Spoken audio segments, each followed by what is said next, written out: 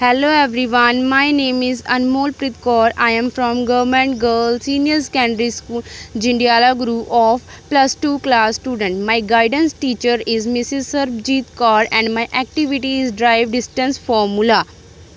So let's start. This is x-axis and this is y-axis.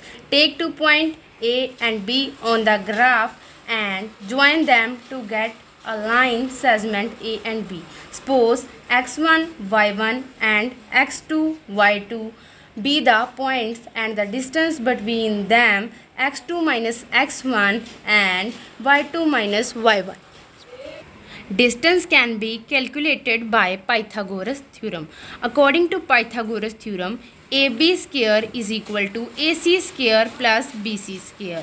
Fill the values x2 minus x1 whole square plus y2 minus y1.